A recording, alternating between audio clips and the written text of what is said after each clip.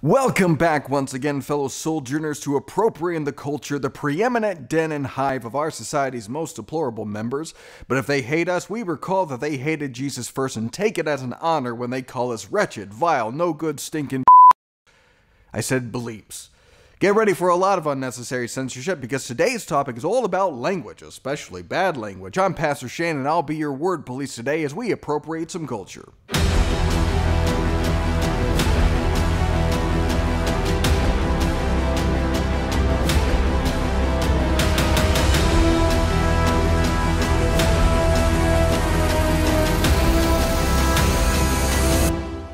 As we previously said, Christians are called to be in the world, but not of the world.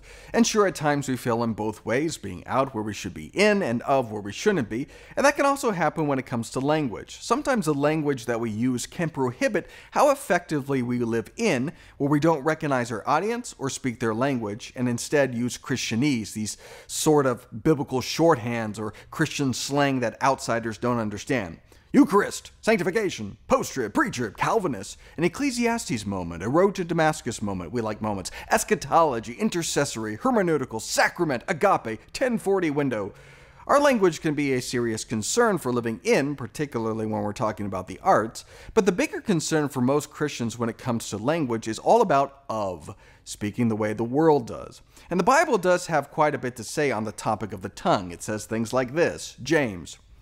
Those who consider themselves religious and yet do not keep a tight rein on their tongues deceive themselves, and their religion is worthless. Proverbs. The soothing tongue is a tree of life, but a perverse tongue crushes the spirit. Psalm 34.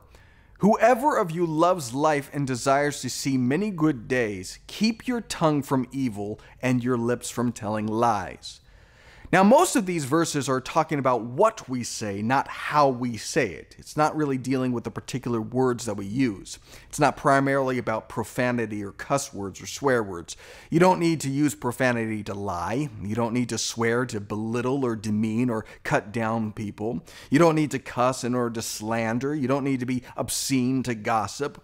Most of the scriptures are really driving at something more than the specific word choices, but there are scriptures that do seem to be concerned with the particular words that we use. Ephesians.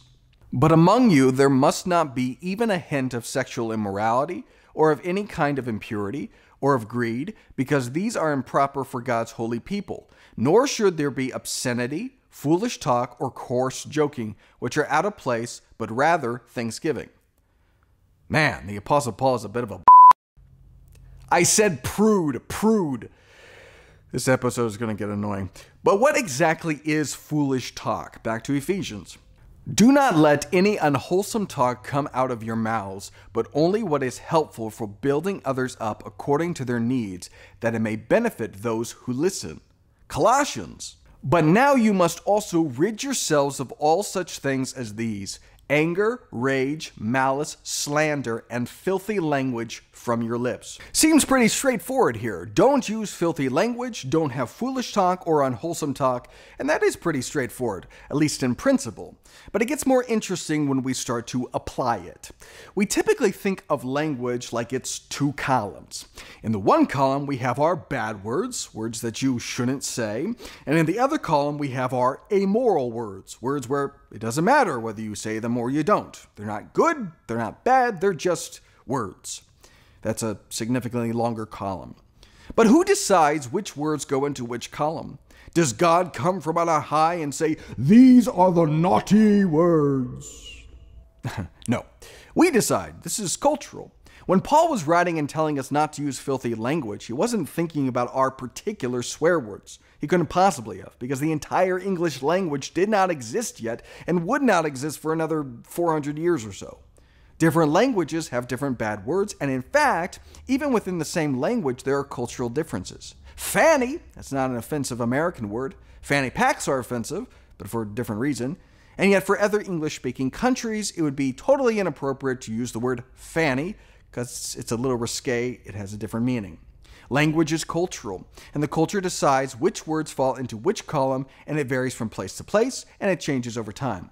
One of my favorite examples of this is from the show Deadwood, which is about a mining town in the 1800s. A rough town with rough people who speak roughly. Well, some linguists critiqued the use of profanity on the show, saying that it was anachronistic. The show creators respond to that by saying, yeah, we know. We know that's not the profanity that they would have used in that time, but the profanity that they would have used wouldn't have had the same effect to a modern audience. They wouldn't have sounded like bristly, tough, and dangerous men. They would have sounded like Yosemite Sam, shouting things like, "Tarnation! Tarnation!" That would have been offensive speech in the 1800s. But by the mid-1900s, it was in children's programming. Language changes, and over time, words that were in one column get shifted into the other column. As Christians, we may look at the world and lament and say, man, the world has gotten so coarse with its language. We've coarsened as a society, and possibly, in fact, probably. But also, let's consider this. Maybe some of the words that were in one category have migrated to the other one in our culture. In fact, I think it probably has. Most Christians, I think, would say that the language on broadcast television has gotten more coarse, but the federal law hasn't changed. The FCC regulates this stuff, and federal law prohibits obscene, indecent, and profane content from being broadcast on the radio or TV. Profane content includes grossly offensive language that is considered a public nuisance. But since language is cultural, determining what obscene, indecent, and profane mean can be difficult depending on who you talk to. So enforcement of these rules generally begins with complaints from the public. The truth is, if you're seeing more objectionable language on broadcast television, that's because the public no longer finds it objectionable. As Christians, this can be very challenging for us because we're traditionalists. The Bible tells us not to use filthy language. These are the filthy words. We don't use those words. And then the culture changes. But we still don't use those words because they're objectively sinful, right? And then it becomes a Christian tradition. And we're like the Pharisees. We love our traditions. How can you be a Christian and say those words? I hope we can understand and empathize a little with the Pharisees. This is challenging. And to make matters even more complicated, we're a subculture. And as a subculture, we have our own rules, and that might mean using different language in that context. It's fine to wear a bathing suit, but you don't wear it to a funeral, unless it's a themed funeral or something. But the point is, context still matters. There are some words that are fine to use here, that are not fine to use there. Context matters. But if you should happen to use the wrong word, you can always turn to today's sponsor. Appropriating the Culture is brought to you by Holy Soap, the only soap that has been blessed by 7 ecumenical councils and guaranteed to wash away clean the filth from your body. Lather, rinse, and wash your hands, mouth, and brain for total cleanliness. Starting today, my viewers can get 20% off their initial pack featuring the all-new scent, Self-Righteous Pomp. Be better, smell better with Holy Soap. Alrighty, so as Christians, we are to be set apart from the world by our speech, both in terms of what we say and how we say it. But our thinking about this can be very rigid and shallow, where we don't recognize the evolution and cultural nature of language. And worse, it can prohibit us from living in our world and start to again think that sin is external. I can't go into the world. There's bad words there. But as we said, sin is not external. Luke chapter 6. A good man brings good things out of the good stored up in his heart, and an evil man brings evil things out of the evil stored up in his heart. For the mouth speaks what the heart is full of. The answer to how we tame our tongue is not to plug our ears, it's to change our hearts.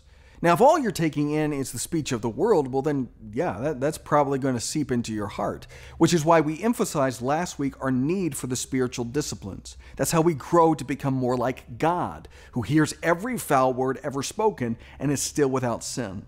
Exposure is not the problem. Dr. Samuel Johnson compiled one of the first English dictionaries, and the respectable lords and ladies of London came to him to congratulate him on his achievement.